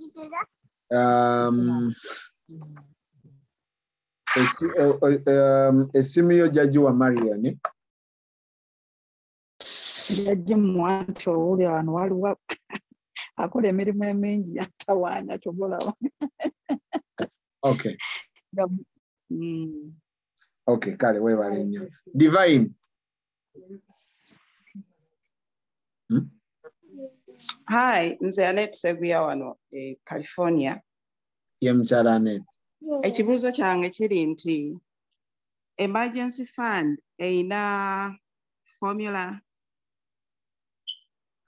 oba any recommendation whereby nti bagamba if you make this much wandibadde nga osavinga this much mu emergency fund oba oteekayo nga bw'olabye. Okay. Annette, ekibuuzo kirungi ekyo. Ekintu kye bayita emergency fund, we recommend, bwe tukola financial analysis, njatuulako naawe Annette lumu, tukole kye bayita financial analysis yo as a person.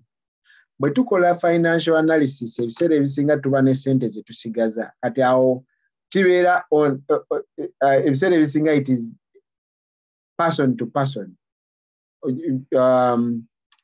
Mba njogera naawe okusinziira ku figures zo naye nga generally so bwe tuwogera nze naawe nsinziira ku figures zo ne nkugamba okusinziira ku ssente zino z'oyina wano emergency fund giteekemu ssente naye nga ekyo kiba kisinzidde ku figures endabye waliwo foomu gye tujjuza tugenda tujjuzaamu ebintu okola ssente mmeka olya kyenkana ki nga bw'olaba omusawo bw'abeera nga kebera kati okwo kwe tusinziira ne tugamba nti okay okusinziira ku kino ne kino emergency fund giteekemu ssente bwe ziti for now naye nga generally weetaaga emyezi 3 ku ssente z'okola buli mwezi zikubiseemu emirundi 3 ekitono ennyo paka ku mirundi 6 ti bw'oba okolanga gwe omwezi okola 4,000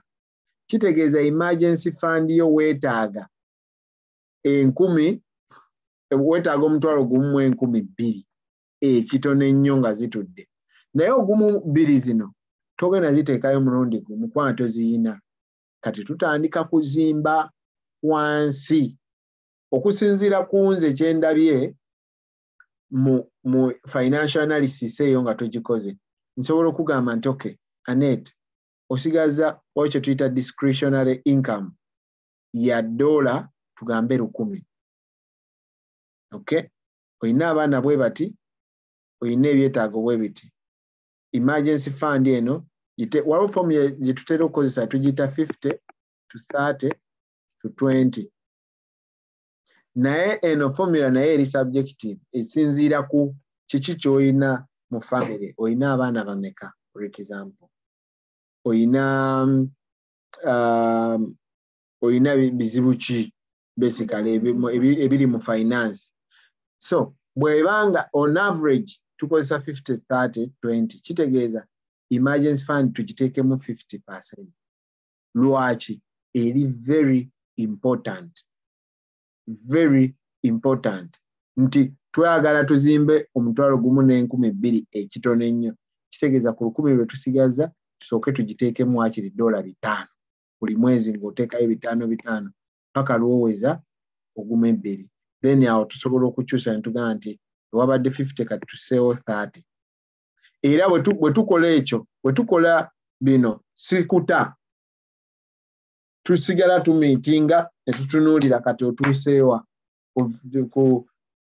ku emergency fund otuuseewa ku date zo otuuseewa ku protection insurance oyina mumeka okozeemu ssente mmeka bw'oba oyina insurance ya ekola ssente bw'oba investment zo zituuseewa sikuta ensonga lwaki ng'ambeera tetwetaaga n'abasomesa bangi kubanga bwe naabanga sikuta ne Marion simuta ne Lilian simuta ne maama siibate nga muli bameka so ensonga lwaki tetaaga abantu bangi because finance tosobola bikolera mu lunaku lumu naffe ffennyini tukyali mu kuyiga buli lwe nzija wano n'enjogera nga nzijukira nti ebbanja lyange ery'emmotoka likyabulako nno omwezi guno sinayongerayoko ku ze nsasula ngende yongereyo so kinyambako buli lwe because I am talking finance 24/7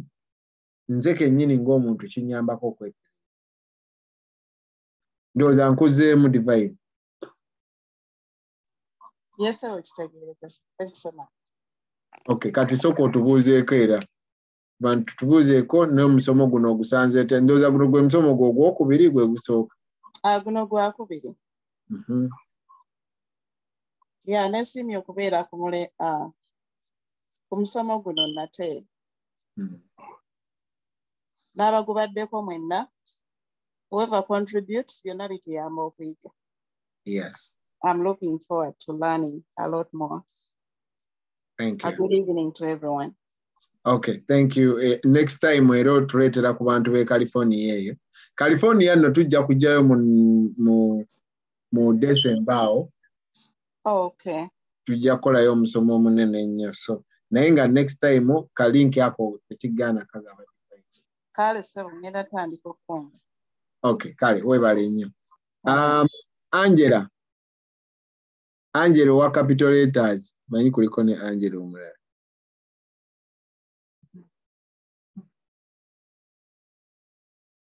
Angela. Okay, Lilian.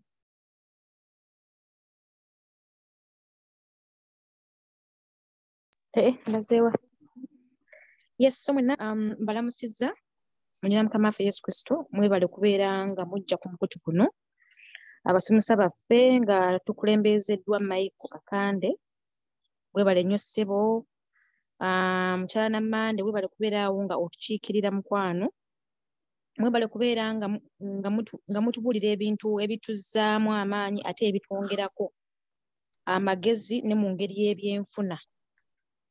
Era twebale nnyo kubanga bannange tukola ne wano kati wendi ndi ku mulimu tukola naye mazima singa tuzikoze naye tuzitwala wa. So guno omusomo guno gutushapeninga nnyo era kati mukulu Michael nkwebaza nnyo kuba nti you're giving us a purpose of why we are working. Twali tukola nnyo naye nga oboolyawo tukola bukozi olw'okuba tulina okukola. But after omusomo nga guno we are working with a purpose. Thank you so much. Nawe mwena abasobodde okujja musigale nga musharinga link tojja wekka. Beera nga n'abalala obaanirize because there is always a lot to learn.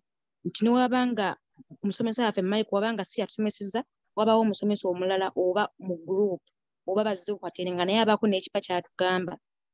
So yeah, let's keep on sharing the link. Thank you so much. Mukama abakuume. Webale nnyo Lilian. Mwami Bukenya Bernard.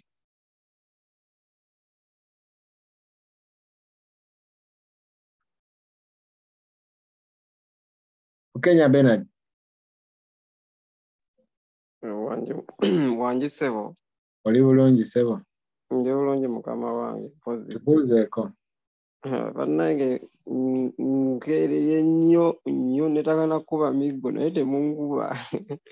Bannange mbalamusizza mwenna abali ku mukutu. Mugyebale gyonna gye mukola. Ne mukulu Michael nkwebaza okusomesa lwakuba nti mbadde nkyalemereddwa okufuna akadde buli kintuuka leeti era kati naakayidde mbulidde mukyala Lilian asiibula. Ekiragira ddala nti ndabika atuuse nnyo naye munsonyiwe nsubiddwa nnyo bannange. Naye ku lwokuna olujja kanfuba. Ani akuinvitinga Bukenya? Mukulu Michael ng'onvite gwe nnyini. Ne nkuinvitingira mu budde. Linki ngisanzeeko mbadde nyina byenkola ngenza okutuukayo nga ndaba kweri. Naye ate nze ne ntuuka leeti. Naye mbadde nkyalina ebinkwataganya bingi naye njagezaako okulaba nga nkiteeka mu pulogulaamu nga mbeerawo mu time. Okay, kale. Webale nnyo. Kathy.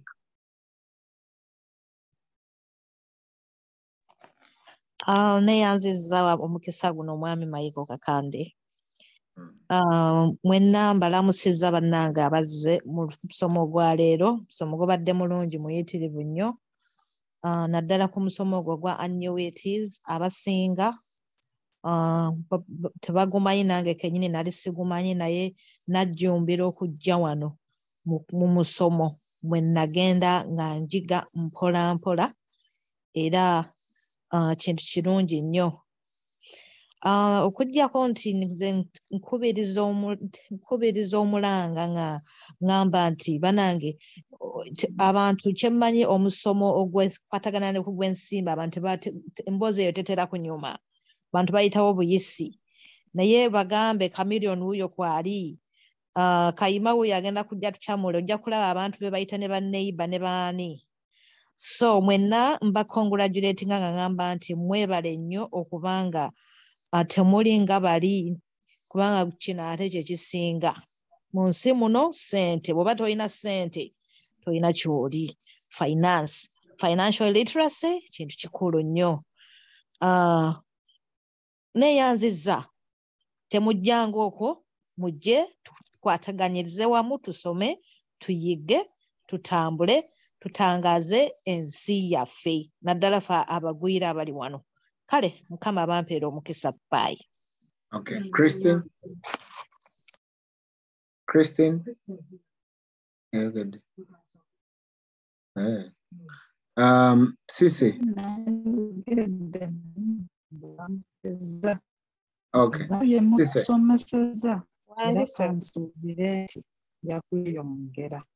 Amina. Okay. Sisi. Wanje. Mbalamusizaako bassebo ne bannyabo. Michael Namande tweyanziza nnyo tweyanze kaseera okubangawo. Mwebale nnyo mwebalire ddala.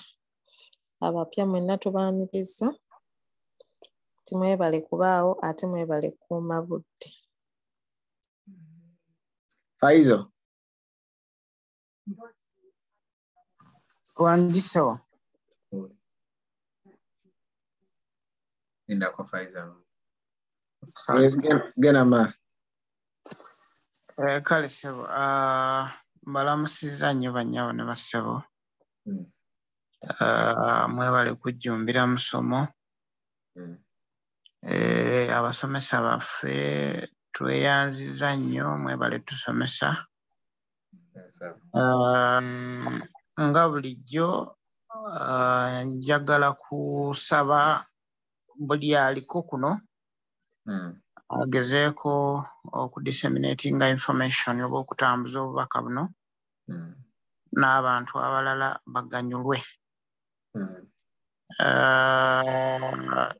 Enrollment simanyi oba egendeka kubanga some 2 weeks ago twatuukako mu bantu 28 something like that, naye ate leero tubaddemu 2 ndowooza oba mu 5. So ate ndabyeko abantu abapya bangi abakadde ate bavuddeko, so simanyi awo kigenda mu maaso.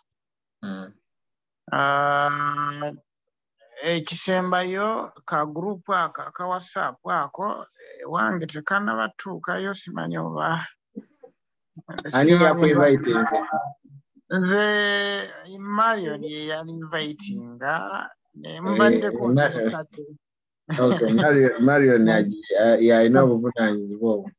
Kati Marion aba ali mu lukweru nzijja mu bintu simanyi sitegeera butegeeza ate nga oyo kyali wange nnyo, oyo sheya wange nnyo naye sikitegeera.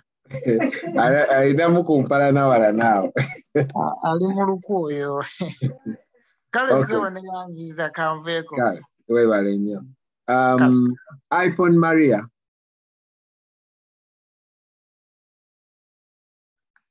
iPhone Maria.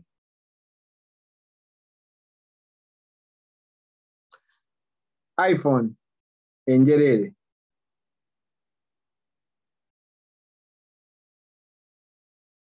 Josephine. Okay, iPhone 1. Mbalamusiza nnyo abooluganda, amannya bampita Rehema Namubiru. Guno gwe mulundi gwange ogwokubiri actually to join. Nze ng'omuntu actually kimpadde essanyu okuba nti community yaffe efunye, it's a gift okuba nti we get educated in such a way. Information ebadde nyingi, so I'm still digesting it. Ate era nga bw'ogambye, you know, bw'omala okutuwa introduction, it's good netuddayo netweyongerako netwe-educating on our own. Kati oyogedde ku annuity, different types of annuities. Obadde oziyitamu, of course, some question pop up, okay, when the annuitant comes to cash in at that time, nga bagenda omuwa, does it, how does the tax bracket kick in? Bracket eberanga bw'olaba ku salary nti bw'okola bwezi, this is your tax bracket, or is it uniform for all ages? But it's definitely too many questions. Now maybe it gives me at least a foundation to explore more. Whenever Michael to organize such an educational seminar ne group yo yonna. N'abasobodde okubeerawo mbeebaziza nnyo kubanga it's a gift that nobody can give you unless you give it to yourself. Thanks so much. Okay. Bye-bye, Nyam Charema. That's it.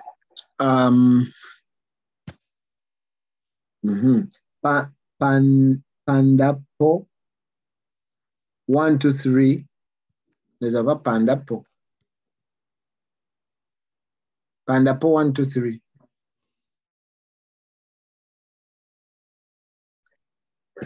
Yeah, neyanzira nnyo sebo okunconnectinga ku mukutu. Amanya gange ze Sarah. I think go and connecting zeko. On Sarah. Sarah Kasule. Oh, okay. In Maryland. Okay. Yeah. Only Maryland? Yes, sir. Nzija Maryland encha actually. Wow. Okay. Yes. I would really want to meet Nzija Maryland up to Sunday. Okay. Yeah. Tujja kusanyuka okulaba sebo. Amina. Tweyanza nnyo omusomo. Naye kati mbadde mbuuza kati nga abantu abamu abali wano nga tebalina mpapula. Is there any way that tusobola okuinvestinga e Uganda? Kubanga we might be here naye nga empapula tolina naye you have the other social security and all that. Bw'oba otaddemu annuity and all that, how are you going to get your money back? What are the requirements? That's a good question. As long as you're in social security, buli kimu okisobola. Social security okabobo atayina social security tasobola.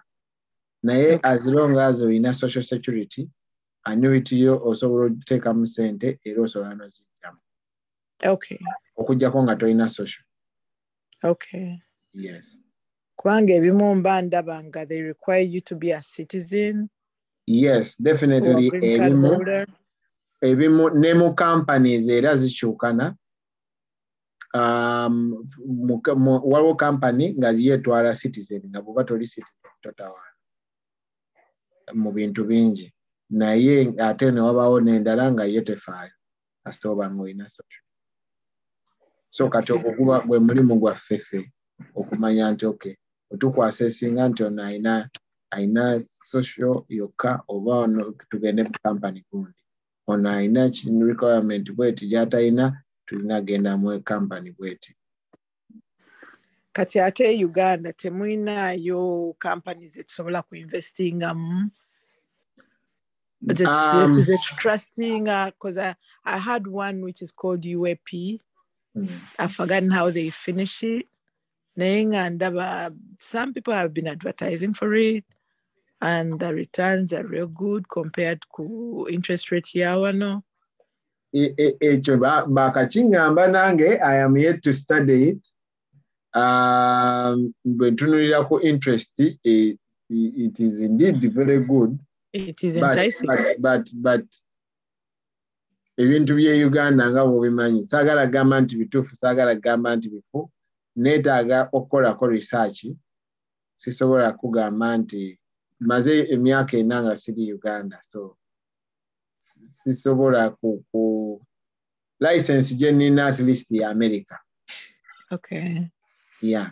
So saagala nnyo kwogerera bye Uganda naye nga definitely njagala okumanya bwe bikola because I know ate era waliyo abantu bangi abaagala okuteekayo ssente. I would really want to era I am going to invest some time. Okay. Engeri gye bikolamu era nabyo bwe ndibitegeera nga mbyogerako. Kati essaawa eno bye ntegeera byawano kubanga ye license gye. Okay. Yes. Naye nga mpereza aka message then tujja kukulaba time etusobola okumitingamuko. Kale so webale nnyo so. Mperezaako ka message ku signal. Kale so. Webale nnyo mukyala Sarah Kasule. Kasule mwami wo oba taata wo? Kubanga ate Kasule taata wange. Mwami wange. Yeah. Okay. Yeah. Kale so. Okay, kale. Bye-bye. Mwami Sam Katende.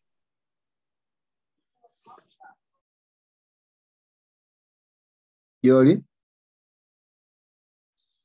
Okay, Samuel.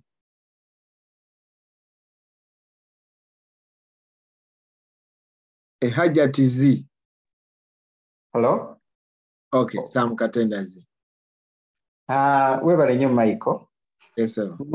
Nze nsaba busabi nti maybe obudde kati bugenze. Next time bwe tunaba tukomyewo, I think oyongere otunnyonnyola ku kintu kya annuity. Kubanga nze kyendaba, abantu abasinga wano, we are average people. Aba basusseeko ne bagenda mu kind of middle class. Kati buli twogera ku annuity, tulabanga ssente nnyingi. Kakati ekyo njagala okyogereko kwamba oyongere twongere okumanya nti you can do it. Oyogedde ku mutwalo omulamba kuba bw'olaba ekonomi yano nga bweri. Kiba kizibu abantu abasinga okuba nti olina emitwalo 5 ku account. Nga bwe nti we are average people abasusseko ne bagenda mu middle class, bwe batuuka mu class yagula ennyumba, omukyala akola n'omwami akola, but you are struggling to pay the mortgage. Not really struggling, but that is where your investment is. Kati wetwogera ku bintu nga bya annuity nti olina okuba n'emitwalo plus 3 5 kind of floating. Practically kibanga ekitakwamba tulinga abalaba nti kiri beyond our mbadde nsaba nti next time tunadda oyongere otutangazaamu how do we do it. The fact nti abantu abasinga they are average bakola bulungi, buli muntu alina omulimu naye nga tetunaba kutuuka ku level kuba economy yano the way it is set up nti it's economy of spending. Sente nga bwe tuzikola we spend. We rarely tutuuka mu mitwalo nti omuntu olina emitwalo 5 ku account floating. Kyoba nti mbadde nze nsaba nti next time tunadda yongera otunnyonnyola annuity eyo. Can we really benefit? Nga ffe bwe tuli nti abantu abasinga tuli bagwira wano tetulina mitwalo 10 ku account oba even 7 naye nga tubeerawo. Okay, so kati oyagala nkoleyo because nga bwe nagambye nti tosobola gifuna nga olina less than mutwalo. Naye waliwo ebirala bye tugenda okutunuulira ate by'osobola otteekamu entono. Kati ekyenjagala kugamba so tugenda tunuulira ebintu ebirala eby'enjawulo mwe tusobola otteeka ate ssente zirina. Okay. Yes. So tuli mu kutunuulira different avenues kubanga ate era waliyo abagiina. Definitely they are there. Okay, webale nnyo Mwami Sam. Okay. Ani atanayo? Josephine. Hajati akyaliko naye nga sikyamu. Kwendi mpuliriza. Hajati oli otya munnange? Ndi bulungi Mr. Kakande. Nze nsoma njiga. Naye nga kyennaakayiga k'ekitonotono. Bino byonna tubisoma wano. Naye tubisoma bisomesa baana baffe. Kuba abaana baffe bagenda osinga okibenefitingamu. Kati ffe abamu tukitegedde obudde buyise tetusobola kigoba kutuuka ku bali bannyini kyaba kiyiga emyaka 5 emabega abakikuliddemu. Tuyiga kye tuyize tukisomesa abaana baffe be bajja okubenefitinga ennyo ate bakitwale mu maaso. Kati tusimira abaana abazzukulu n'abalijja musingi. Kyekyo kyange. Okay. Webale nnyo Hajati. Josephine Tariko iPhone abadde Sarah, right? Okay. Marion. Chicho simbayo kugerageza buli omu abaddeko n'ekyayogedde.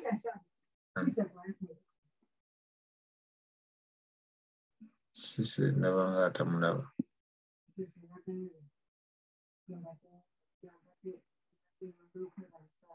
Naye kwoli nga sikuwulira.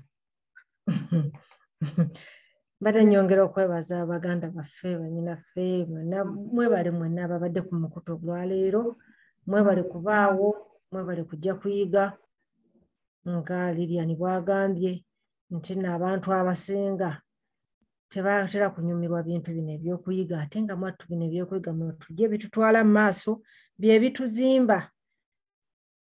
Biri ebintu olumu bye batuyitira parties tuzira ne ziggwa ate nekyo ne tugenda ku ddala. So mwebale mwongere okujjanga buli lunaku twongere okuyiga. Okuyiga tekuggwaayo, naffe tuyiga buli lunaku lwe tubeera wano. Nti nyongera okubajjukiza nti abalina abantu bamwe Maryland, enkya tugenda Maryland, genda gimalamu enkya Saturday, Sunday. So bambi mubagambeko bajje balabe, bawulirize, balabe, bayige. Manyi n'ekigambo okuyiga in person ate kyanjawulo ku Zoom. Zoom ate nayo tuyamba generally naye ng'okuyiga ku face to face ne bayanjawulo nnyo. Nti Texas 9-12 tuli Houston, tuli Austin, tuli Greater Dallas. Aliyo bonna omuntu oyo yenna ng'omulina togenda kumuleeta. Mpozi mbadde njagala okwogera nti era 9 ate tulina muganda waffe mwagenda kubeera ng'ali Washington, Seattle. So omuntu bw'oba oyina omuntu wo oba oyina abantu osobodde okulaba nti asanya benefiting musomo guno, please Washington era abamu bwe tugenda okubeera e Texas ate waliwo agenda okubeera e Seattle naye ajja kubanga ayigiriza misomo gyaffe gino gye tutambulaga tutalaga ogenda okuyigiriza abantu baffe. Mpozi nabadde I think ekyo mwebale nnyo mwebalire ddala. Naye nyina njagala kuddamu ekintu kya Faizo kyagambye. Faizo agambye nti asobeddwa alaba enamba y'abantu ekendeera. Ate buli lunaku alaba abapya. Faizo kyekyo kye tugambyeko. Kati bwe nkubuuza Faizo ku bantu abali kuno invitinzeeko batmeka. Mulimo gwo okuinvitinga abantu naye abantu b'omanyi wano bameka. Oyinza okuba nga abantu b'omanyi basukka ne mu bangi ze bendowooza naye njagala ku mukutu olujja naawe ogambe nti abantu 3 Faizo yabayinvitinze bazze okuwuliriza era bazze okuyiga. Faizo naawe abantu bajja kumenya nga gw'oyiga ng'abantu tebayiga. Sikitegeeza Faizo yekka, ntegeeza ne baganda baffe abalala mwenna bwe tutyo twongere okuyita bannaffe. Ate abalala ng'era bw'owulidde nti nno omuntu ayinza okujja naga bulijjo nga ebyo bisomo nga nze bimbawalinze kubanga ng'awulira si kyayagala okuwulira naye ate nno kyennaku ne bw'oba toyagala kubiwulira ate era by'oyitamu. Wadde toyagadde kubiwulira naye bikwatako era by'oyitamu. So bannaffe tugezeeko okwagala ebintu bino. Bizibu okwagala at first naye slowly by slowly tugenda kukimanyiira. Tujja kimanyira tuwulire nga it's part of us kubanga this is life, this is real life. Si byakugereesa naye yeno life gye tuyitamu. Buli kintu kye twogera twaliwo bipya mu matuugo ate nga bye tuyitamu mu bulamu bwaffe. Mukama abawe omukisa tuddemu okulabagana ku Thursday ejja. Thank you, Mike. Okay, I think Lilian Adagamba nti we haven't heard from Betty and Betty ndoza tali Betty not 10 raising the hand, not 10 raising awaniso mukono gwe. Oyadde Divine ndoza omukono gwe gwadde gwalolisimai. Divine okyalina ky'obuuza? Nazeemu ne mpabuka oluvannyuma, so sorry. I could be taking someone's spot abadde tannaba kwogerako. Naye nina ekintu kye ndowoozezzaako about that category of people.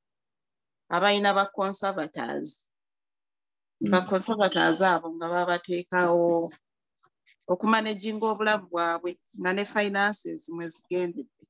So my question is, omuntu alina conservator ne ssente ezazituukako singa omuntu oyo abeera nga ye annuitant. Nga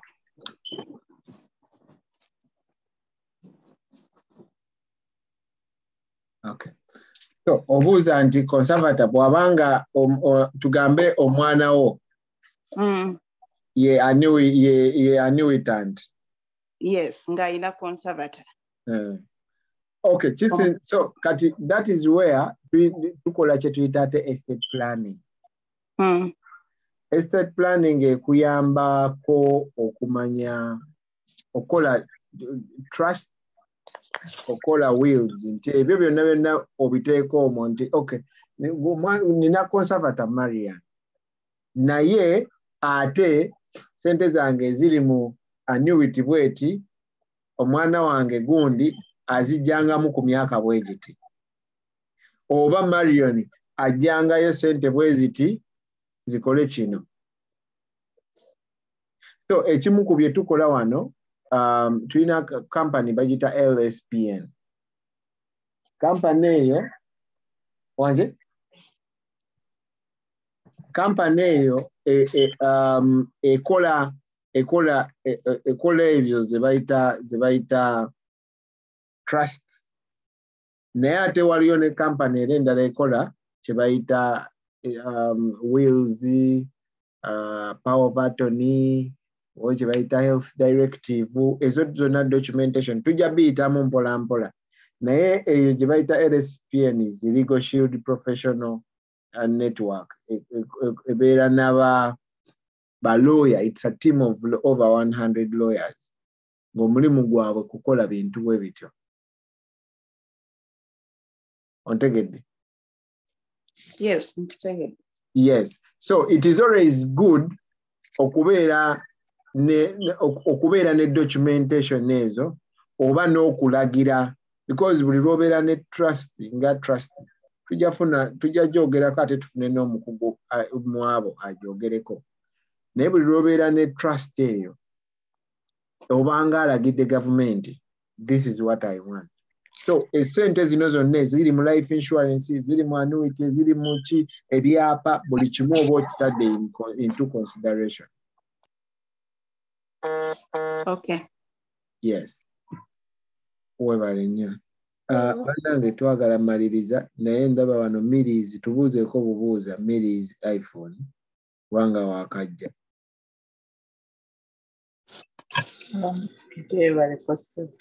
Kale nnyo. Ani akuyise leeti eno? Nakadde okuzeeka kakati. Time ebadde ekyantawaanya Veronica. Ye gwe Veronica? Yeah. Andera bidamangu. Veronica ki? Owelo. Vero. Kulikayo. Avuddeyo mbadde time ebadde ekyantawaanya naye bali kuweereza. Thank you. Amina munnange wojjidde nga naffe tumaze. That's okay. Next time. Yeah. So Rokuna ndowooza good time ejja kuba ekyuse mu mind. Ejja kuba ekyuse naye thank you. So I will log in next Thursday. Okay, kale webale.